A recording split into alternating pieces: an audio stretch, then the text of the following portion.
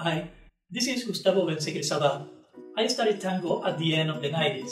I'm a teacher, performer, researcher, and documentary maker of tango dance. For many years, I became a triple T, traveling tango teacher. I worked at international festivals, gave lectures, wrote several articles, and screened my films in American and European countries.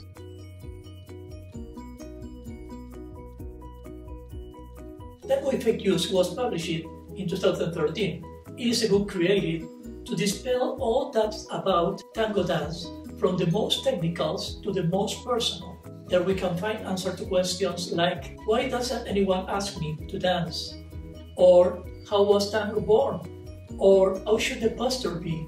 I wrote this book after collecting the 60 most frequently asked questions from my students during 10 years. Behind the Scene, it is a research book that allows studying not only aspects of tango dance, but also personal aspects to see more inside of a book.